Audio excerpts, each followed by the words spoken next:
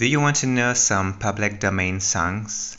I've got a list for you, so let's go. Four is a jolly good fellow.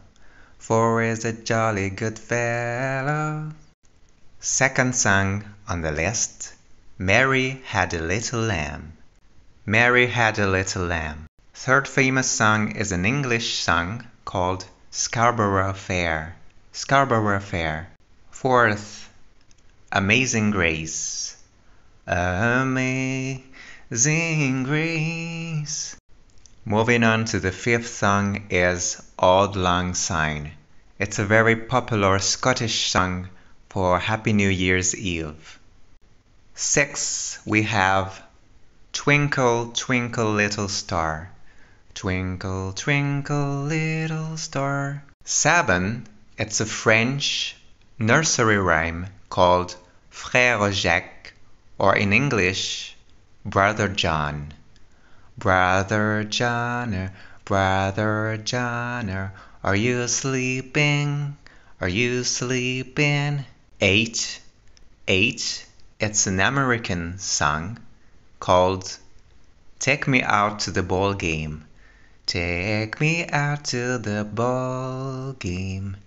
Take me out to the ball game. I don't know the lyrics. 9.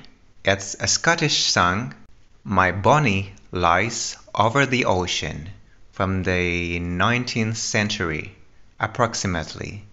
Okay, moving on to 10. Also an American song, Oh Susanna, Oh Susanna, from 1848. 11. When the Saints Go Marching In. Oh, when the Saints go marching in. Oh, when the Saints go marching in. Oh, when the Saints go marching in. Oh, when the Saints go marching in. 12 is a very popular Irish song written by an Englishman in 1910. Danny Boy.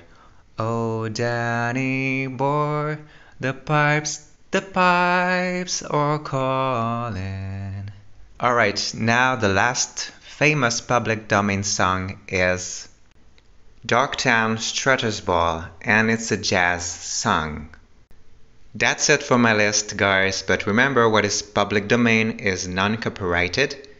What is copyright free is the lyrics, the compositions, and the melody. Original recordings and new performances may not be in the public domain.